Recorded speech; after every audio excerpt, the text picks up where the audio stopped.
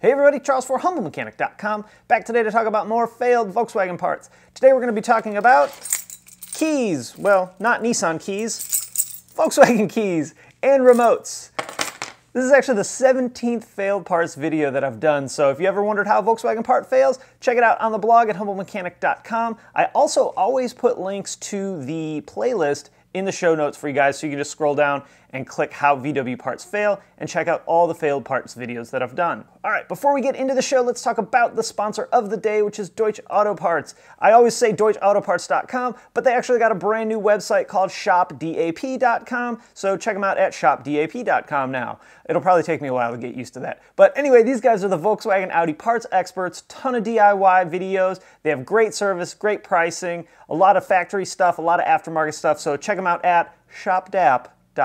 And again, there'll be a link in the show notes for you guys. All right, so it seems pretty basic, but I have this checklist of things that I talk about in every failed parts video, and the first one is, what is this part? Well, duh, it's a key. It's what we put in the ignition. I actually have an ignition cylinder here to start our car. This is, of course, not the one for my car, which these are my keys, so it won't turn, but everybody pretty much basically gets the idea of what a car key is. We put it in the door to lock and unlock our car, or we use the remote like I do to lock and unlock the car. On the newer stuff, you can have potentially remote start, like on the Passats, or you can have the KESI system, which is the keyless touch entry, where all you do is you grab the door handle and open the door, or you touch the little spot on the door handle to lock the door.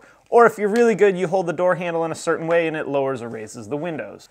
But it's more than just a mechanical part. There's also a little pill inside of the key portion that functions with the immobilizer system of the vehicle. The immobilizer system of the vehicle is what prevents you from basically hot wiring the car and stealing it. And again, it provides signal for lock, unlock. So it is one of the theft deterrent systems that is built into your Volkswagen and pretty much every other car. I held up my Nissan key and it's got that same chip inside of it as well. So how does it work? Well, signals are transmitted to and from the key in order to make these functions happen. So when I take my keys and I press the lock button, it sends a signal to the car, hey, lock the doors, or hey, unlock the doors. Now when it comes to the immobilizer system, the vehicle actually does computations to make sure that the key is in fact the right key for the vehicle, and it'll basically give the car a start or no start signal depending on whether the key is correct or not. It's a pretty high-tech system as far as software goes. You know, on the older stuff, it was just the key, the ring around the ignition cylinder, and the instrument cluster, which had the immobilizer module built into it. Now, it's the key, the cluster, the ECM, the KESI module, the body control module. Heck, I think even some of the compass modules or something like that have to be programmed to the car the same way that the keys do. So everything's getting more integrated than it used to be. But how do they fail? Well, it really depends on which side of the system we're talking about. On my old remote, you can actually separate these two, and you have a key portion and a fob portion. The key portion of it, like I said, has a little pill inside that functions with the immobilizer system. If the key portion were to fail, it's usually like a break in the pill, or the key simply lost its programming, or maybe the car side got weird. And you know, I don't know that I've ever mentioned it on any of these videos, but sometimes things just fail and there's really not a good explanation for why. They just stop working. The remote portion of it is actually the one that I've seen fail quite a bit more often.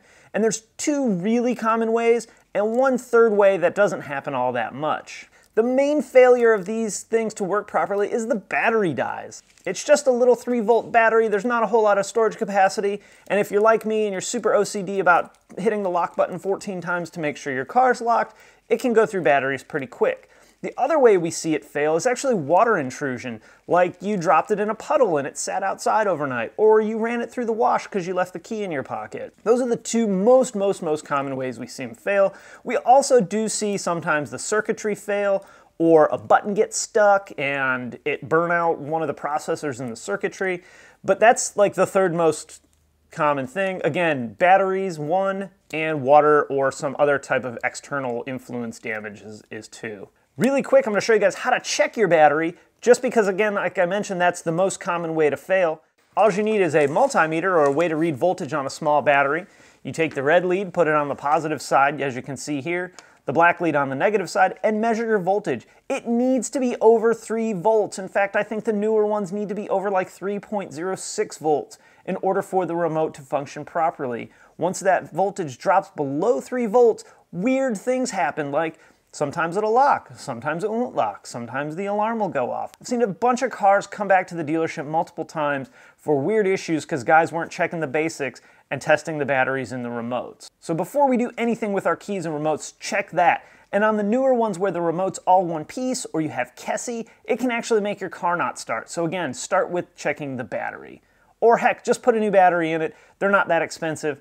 And then you won't have to worry about it. Is there a common time to fail? Not really. I've had to replace 2 remote batteries in my Passat. It's got about 140,000 miles, and like I mentioned a minute ago, I'm crazy OCD about locking the car. I'll do it 5 or 6 times and then walk 30 feet and come back and lock it again just to make sure I locked the car. So it can last a really long time or it can fail rather quickly. It really all depends on the usage of the remote.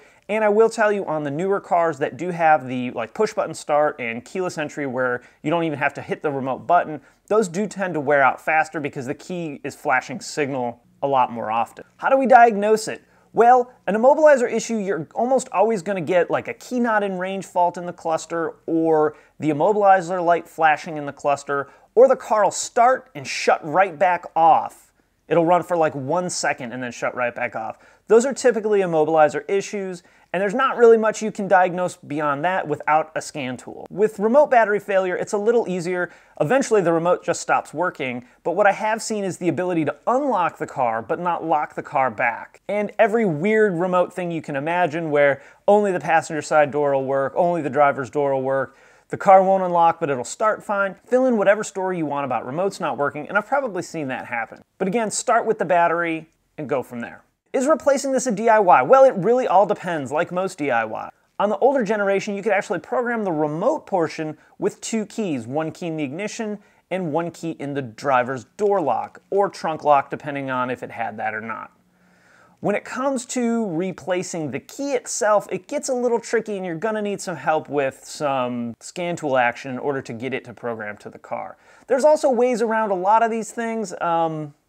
Depending on what you're trying to do, there are companies that can actually code out the immobilizer. This is actually becoming a solution on the really old immobilizer stuff like Immobilizer 2, early 2000 cars like the Beetle and the Jetta, where the clusters really aren't available anymore, or they're like $700. So there are companies that can take that out altogether. Of course, I don't recommend that because you are in fact defeating a security system on your vehicle, but hey, if there's no other option, you gotta do what you gotta do.